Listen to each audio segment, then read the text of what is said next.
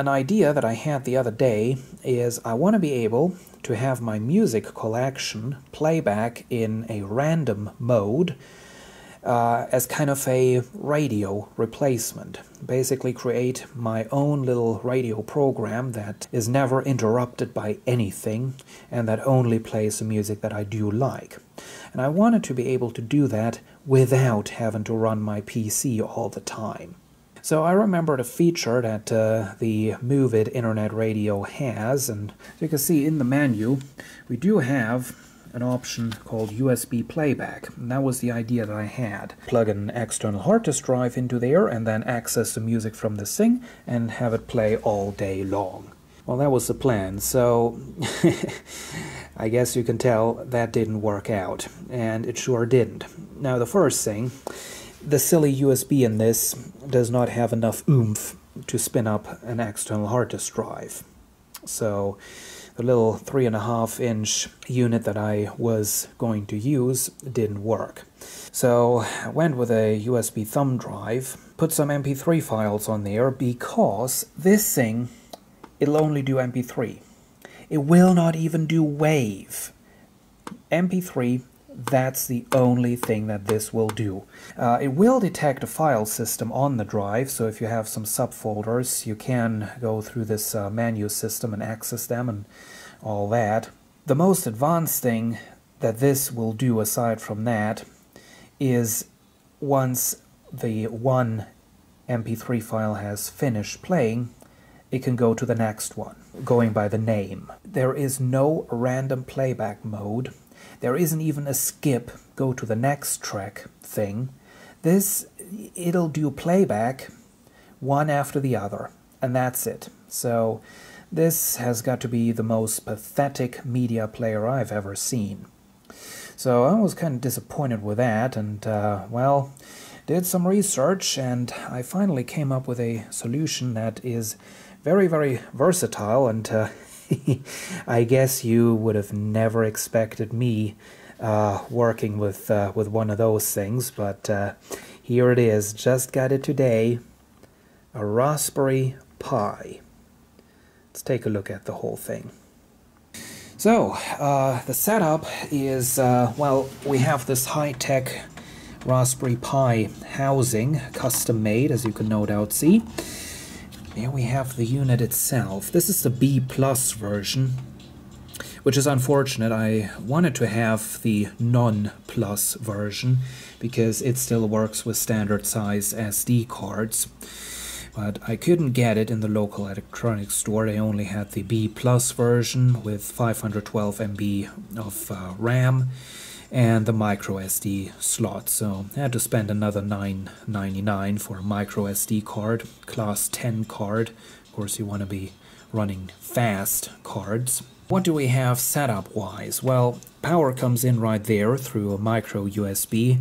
I'm just using my USB hub to power the whole thing. The HDMI cable goes to the monitor, and I gotta say I'm quite impressed. I mean, well, actually, I am impressed about basically anything about this little thing. I mean, it's tiny. It's absolutely tiny, but it will do high definition video playback and all that jazz. Quite remarkable. And I mean, this does get a pretty damn good picture on this 2K 27-inch display that I have right here. And I only have it set to 720p at the moment. Not even full HD, it can do that as well, of course. This is the combined, yeah, that's another thing about the more modern version. This gives you a combined jack, so this will do analog video as well as analog audio. However, unlike with camcorders with a similar connector, on this one they have the setup in a different way, the connections. So if you hook up a pair of headphones, you're not listening to the video signal on the one channel like you do with camcorders. We have Ethernet right here, and I do have it connected to the internet for some reason. It's kind of unnecessary. Mouse and keyboard is hooked up right there, and then down there we have a 64 gigabyte USB thumb drive that contains the music that we're listening to right now. Kind of disappointing. There we have my nice 3.5-inch external hard disk drive. It contains a 320 gigabyte drive. That's plenty of space for all of my music that I have. But also this thing won't power the damn thing. So when I put this into a proper housing, which I will eventually once I have all the software up and running, what I'm going to do is I'm just going to take the data pins from one of these jacks, and I'm going to replace the 5-volt power supply with an external one so that it'll run this thing. The SD card, micro SD card, sits down there. So what's going on the software side of things? Well, I did do some research and I found a Linux distribution that'll run on the Raspberry Pi.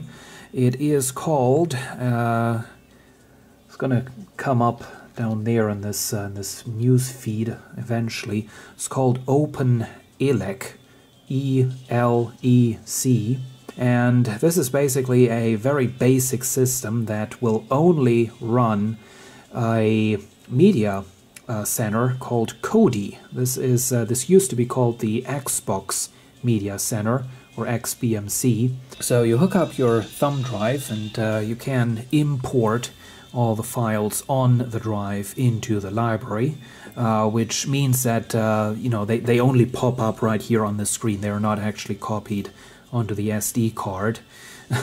And then, of course, as you can see, I have it set to German language for convenience. So we got music right there, and we can access artists, albums, songs, files, database, and add-ons, which I don't have any.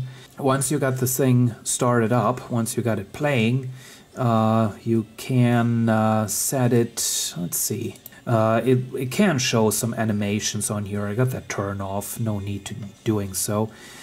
And right there is the shuffle mode. So we can have random playback. Essentially, this is what I was looking for. What I would like to ultimately be able to do with this is I want to put this into a box, and the box is going to have an AC input, it's going to have some stereo RCA output jacks, and possibly some buttons on the front. That's going to be the problem, the interface. Now I have already tried. You can just kill the power to this and turn it back on, and it's not going to upset anything. So I can just cut power to this and turn it back on, and it will start up. However, it will not start to play automatically. You will have to, say, play back some music. It will memorize that you were in random playback mode, and it will continue to do so once you have the playback started. So essentially I will have to come up with something now ideally I'd like to have on the front of my box a skip forward or go to another one button and start playback button or pause button or whatever. You can, by the way, do that. These things right here, these are all pins, and you can assign them to do various different things. Get rid of the monitor. I don't want to have a monitor hooked up to the stereo system. Get rid of the mouse, get rid of the keyboard, and just do everything with this thing alone, standalone thing. Now, something that I could do is I could program my smartphone. Yeah, I have a smartphone. I could actually do something smart with it, finally, and remote control this thing. Somehow you can set that up.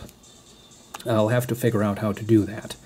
So maybe if I do that, it'll be all good to go. I can use the mobile phone to start the playback in this box. That's basically what I'll have to figure out. I want to get rid of all these peripherals and want to be able to remote control this thing and just have it sitting in the box as part of the stereo system. Well, thank you for watching, and if you have some advice what I could do in order to get rid of all these peripherals and be able to control this in a nice and comfortable way, or maybe even make those front panel buttons work somehow, tell me. And of course, if you say, well, this is absolute totally the wrong thing for you, for what you want to do with it, you can also suggest a different Linux distribution.